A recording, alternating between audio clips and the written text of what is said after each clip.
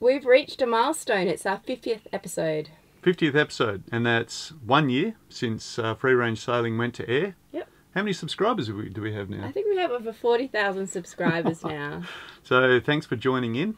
Yeah, in a year that's been really great. What's Marul's turning 49 this month? Yeah, it's Marul's birthday. Hull number 29 came off the production line in 69, so she's doing great.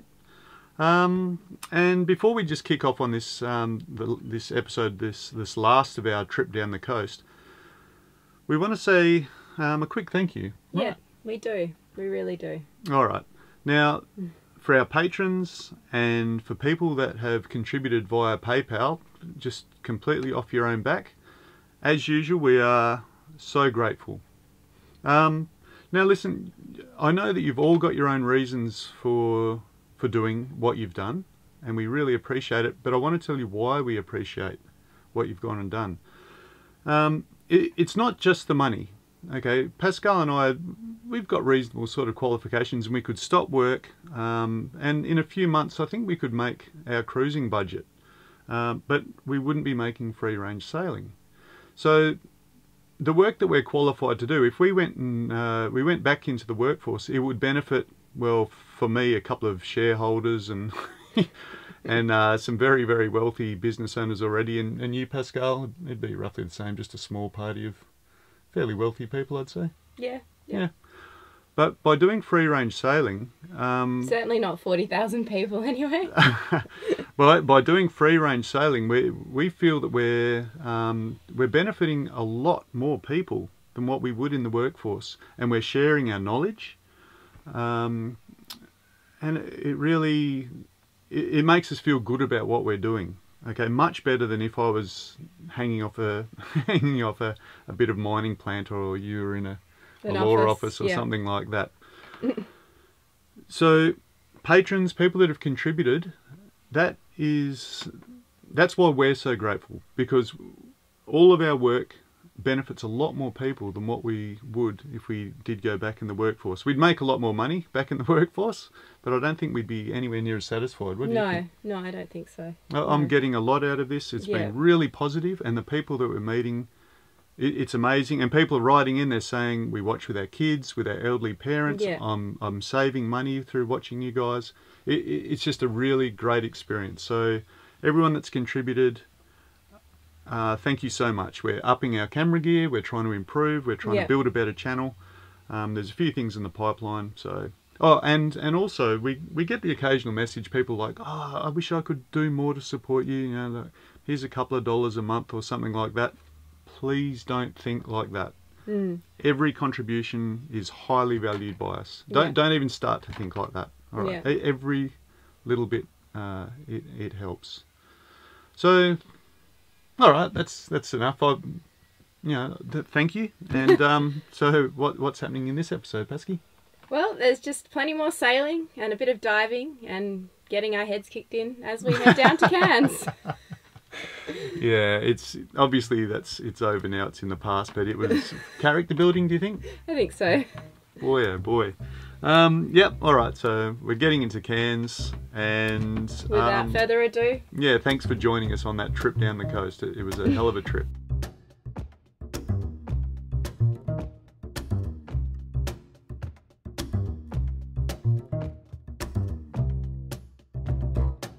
Okay, today we are off to the Cod Hole. We anchored at Rocky Islet yesterday, and we're just going to sail up, I think about 15 nautical miles it is, a bit more, up to the top of River Reef number 10 and go for a dive there on the Cod Hole, which is a pretty famous dive site with lots of potato cod. So I'm pretty excited. So yeah, we'll be bringing you some nice underwater footage, but first we've got to get there.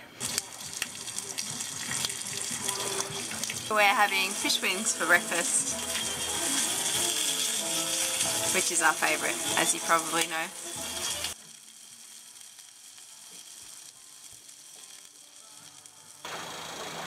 We are doing 6.5 knots. So great. So nice not to be working to windward. It's like a holiday. How are you feeling, Troy? Positively chipper. Positively chipper. there's nothing changing, except that I am 18. Man, it really aches in my heart. Looking all around me, not so much to see. Just a bunch of factors playing the parts. When the movie's over, searching for a cover, trying to hide from others who we are. And if you for somebody, you cannot everybody. Like walking with a cactus in your pants. People will see you smile, but that's impression falls. As deep inside the spines we get into your bones. And when someday the pain will make you jump and shout, that be a subject no one really cares about. Well, this is really upsetting. There's a boat at the mooring for the Cod Hole, so we don't know what we're going to do. We're really upset because we've northed a bit to get to this spot, and now we're going to have to sail down and we might not even be able to see it, so it's really frustrating. So that was a bit of bad luck. I don't think that mooring's occupied most of the time, is it? No, not most of the time, and even if they only just stayed there for an hour or two, it wouldn't matter because we timed our arrival for the bottom of the tide. It's probably what they did as well. Because you dive those reef passages at when the tide's flowing and you just get sucked out into the blue. It's not much fun. So we can't even wait around for them to go for that reason. Yeah. So we'll just go and find our own sort of thing. And slack tide this afternoon's too late, isn't it? Too late in the day to try and get a safe anchorage afterwards. No. Even now we should really be just heading south, but I want to go for a swim now that we're here. So we may as well go check out this next patch of reef because I've never seen it. We're sort of wallowing around in the following sea now. It's pretty horrible.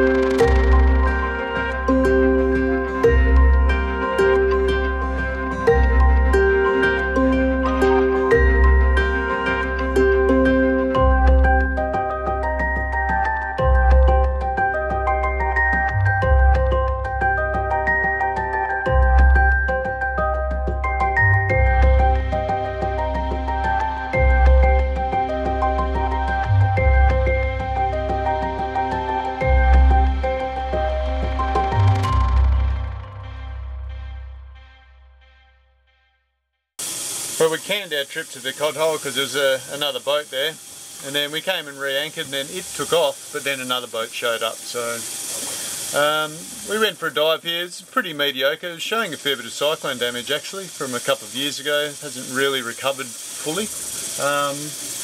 So you know, you can really see that in the footage. There's still fish around there, but the coral's in pretty bad nick. So there we go. Now our best course of action is actually to come back exactly where we came from. That will give us the best course. We should go pretty fast, 5.5, 6 knots, and then we're going to go past there and we're going to go on to Cape Bedford, because we've got one more mild day before it goes to Custard again for maybe 1 or 2 days. So that's pretty much the plan.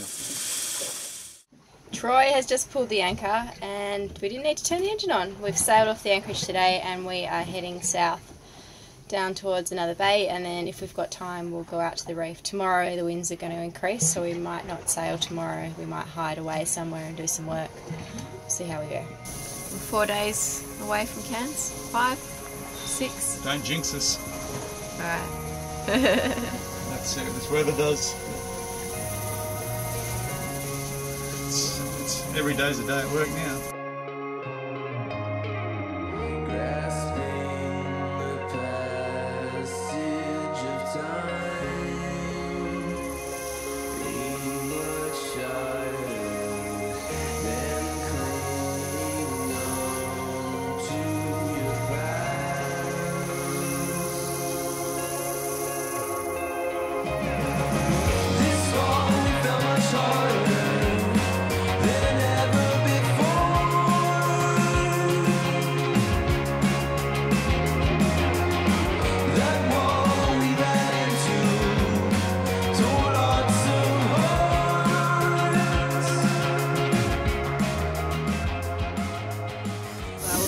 Really ramped up a lot now. It's probably about 25 to 30 knots out there. We're going to try and get an anchorage in the bay right near Cooktown, and yeah, expecting these sorts of winds for the next couple of days, so we might be hiding there before we make our final long trip, 100-mile or so trip to Cairns.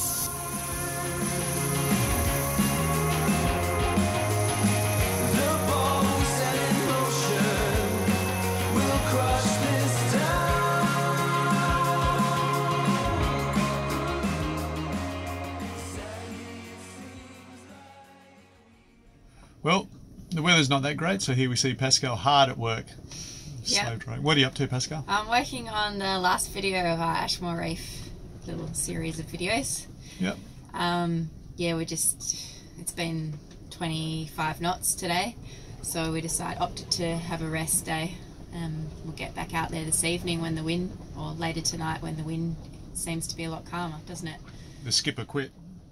stuck the bottom lip out, and refused to go out today.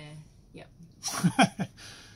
Yesterday was really lovely because when we came into this anchorage at Walker Bay after a really hard sail to weather in 25 knots, we met some fans, Brian and Laura, who are on the Alley Cat, and they invited us around for a drink, and then we ended up staying for dinner, so that was really lovely. We have the best fans. We do.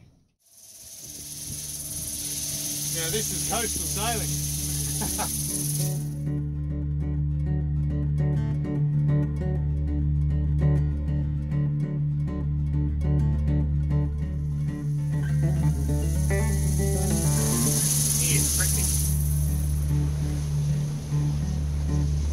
Right, tacking around.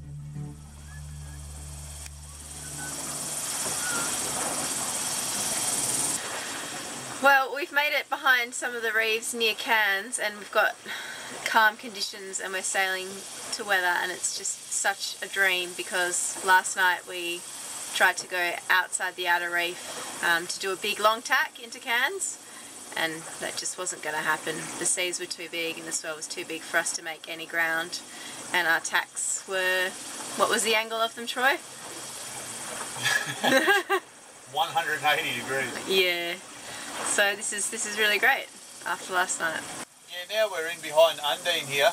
I mean, we're getting a pretty reasonable 16 knots now, and our tacks are like perfect little right angles, you know.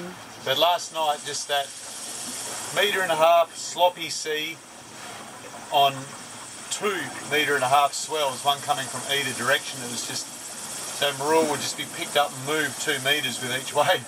Yeah, it was a mess. So it just, even though we were pointing 90 degrees, we were going properly east and sailing 4.5 knots. Even with that speed, we were still getting knocked out to like 56, 60 degrees. Yeah.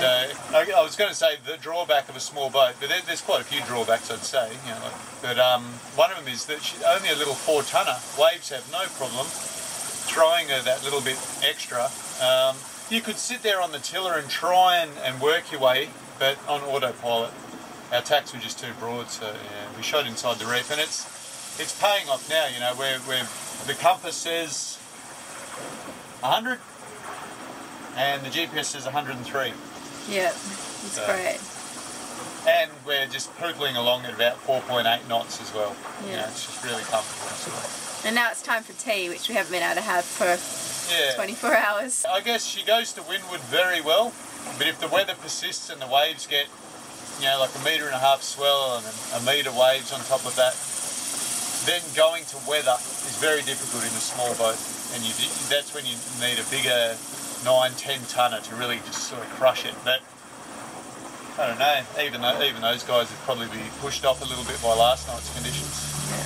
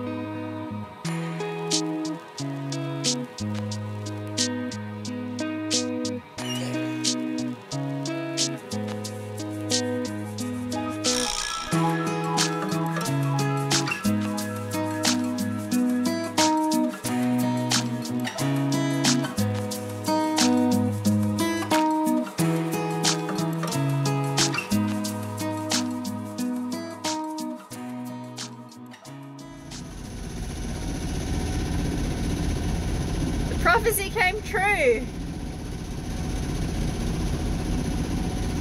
That the wind was going to die just as we were getting close to Cairns.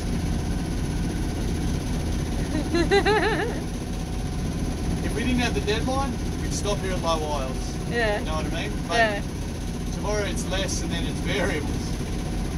So it's either 25 to 30 knots. So as we're approaching land, the wind is actually bending around.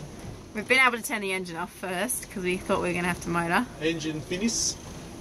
So we might actually be getting the benefit of a bit of a sea breeze. So the land is actually sloping away to the southeast. And I thought, you know, we're going to have to zigzag down like crazy. But as we're approaching land, we're bending around to the southeast. We were coming in at 210, and now we're sailing at, well, 187, but sometimes we've been pulling up to 172. So we're slowly coming around like this. So I don't know what the limit of it's going to be, but, and we're sailing at around about 4.5 to 5 knots. So I thought that after all of that, that the sailing gods weren't going to let us sail into Cairns, and that would have been a bit bitter, seeing as how we've sailed the whole way. But yeah, it's really good.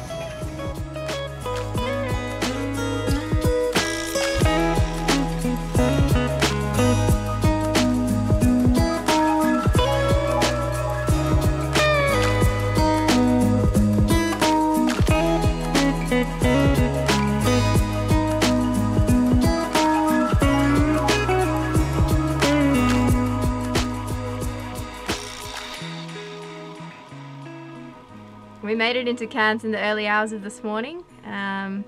We did have to motor most of the way. That sea breeze that we had, that was just a sunset thing.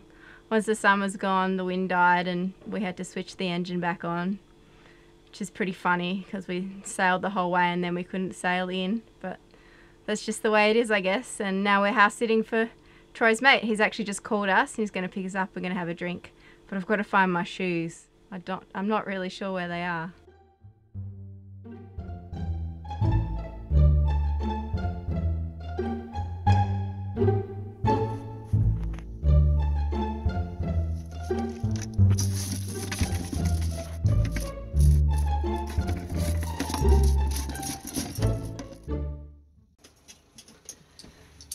Rubbish. There it is, rubbish. So he's been taking up space. None of it's really smelly. This container's a little bit. Yeah, there's our rubbish for the 6 weeks of coming down the coast. Not too bad. Say goodbye to it now. Friendship ended with Halco. This Rapala lure, sent to us by one of our viewers, John. Thank you, John. This is really great. That's stainless, really flashed. I could see that from a long way. It swam well. Because it's metal, I could actually fine-tune the swimming action by bending the bib one way or the other. And this has had an encounter with a couple of solid mackerel and a shark, and look at it. That finish is just perfect. There's a few cracks developing. It did get a bit chomped, but it's performing really well. I took the other treble off and just put doubles there. If you leave trebles on them, they tend to scratch the sides when you leave them on the belly, so I just have them like that. Make sure you don't put them the other way, otherwise the hook's right up like that. But that Rapala, I think it's a bit more than a Halco, but this is my new favourite lure. So there. I've got a bit of a bent towing eye there. Alright, so it's put some hard work in already, but yeah, it got some good food. Oh, look at that gash there. There's actually teeth still embedded in this thing. Start of a beautiful relationship, I think.